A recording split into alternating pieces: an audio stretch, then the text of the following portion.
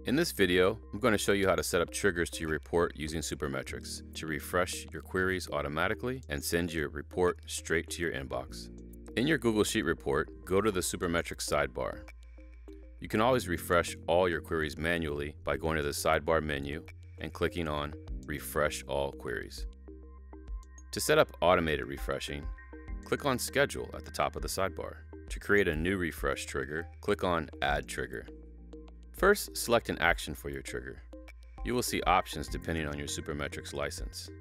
Here we're going to set up a weekly refresh and email trigger to your report. Then set the time you would like the trigger to start the refresh process.